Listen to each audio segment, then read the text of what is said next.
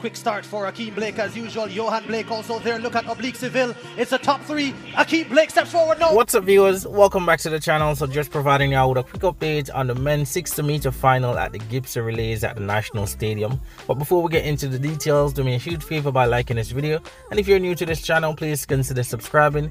That way you get all the updates in track and field. So all the men turned out for the final. Everyone showed up and it was definitely a great race. Ackeem Blake won this one ahead of Oblique Seville in a time of 6.42 seconds. Oblique Seville also got the same time because of how close it was at the final. But definitely Ackeem Blake got the edge there. Yohan Blake actually finished third in this race behind Zonal Hughes, who got 6.45 at the same time as Yohan Blake, just to show you how close the race was. But definitely an epic performance by all these athletes. Definitely I love this race. It was competitive from start to the finish, and definitely want to hear your thoughts on this race in the comment section. But that's all for today. Leave a like, subscribe, that way you get all the updates in track and field. Thank y'all for watching.